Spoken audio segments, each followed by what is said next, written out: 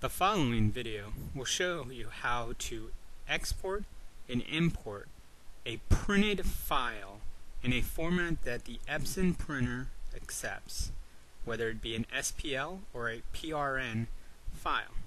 This is very much different than a file that you would save through a graphic program such as CorelDRAW, Photoshop, or Illustrator, in that it saves all of the print settings, including paper size, the resolution, and other print items that you can choose depending on whether you're printing from a die sublimation, inkjet transfer, or direct-to-garment printer.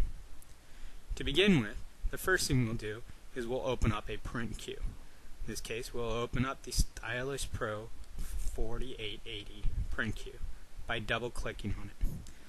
You'll notice that there's one job already in there. We'll select the job and then go up to Job Options. In Job Options, we will click the Export button. In the Export button, we'll have the ability to save the file.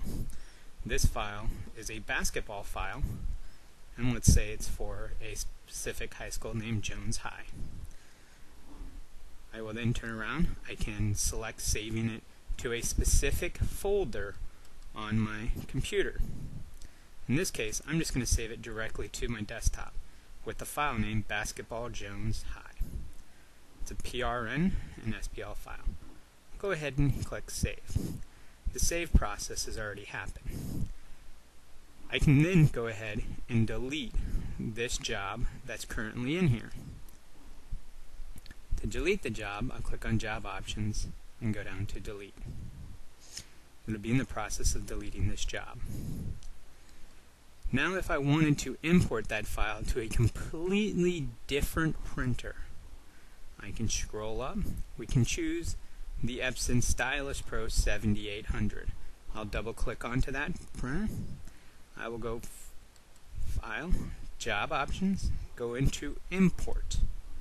From the Import function, I will notice that I have my PRN file that's saved right here. I will click on it and click Open. It will now drop it into the print queue and send it directly to the printer. And that's how you use the export and import function for saving print files.